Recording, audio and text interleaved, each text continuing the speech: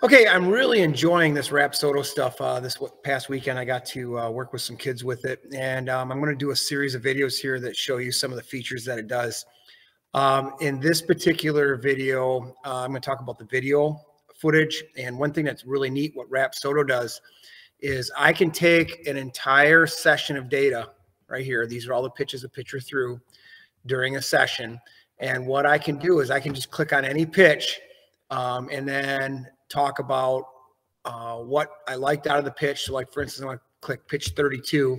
In this particular pitch, the pitcher hit close to 54 mile an hour. But what I like is we were working on her spin rate. If you notice here, her spin rate for the session average was 873. But here by pitch, almost 30, pitch, what was it? 32. We were hitting over 1,000 RPM. And then what we can do is we can look and say, all right, we made these adjustments. What do the adjustments look like on video? Now, this video here, there's obviously other adjustments we're going to make with this pitcher, but the one we were working on here is having a little bit more follow through to the left side with their finish.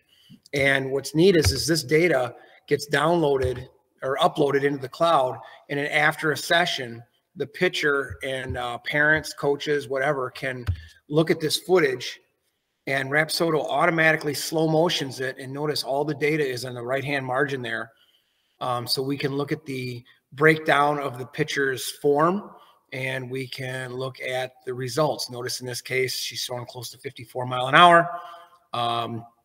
And her spin rate's up over 1,000, which was the goal of the lesson. And also too, notice her spin efficiency is pretty good. She's getting 90% spin efficiency, so we're getting 8 inches of drop. So I really like this video component. That's one thing that's really nice about Rapsodo and one of the features it has. And this is something that if you're a member of the Rapsodo subscription, you can get this information from your phone, your laptop, anywhere you have Wi-Fi.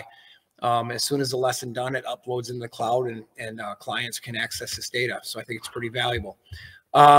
If you have any questions about any of this, I'd be glad to help you. And I'll have some contact information for you here in case you have more questions. So thanks for watching.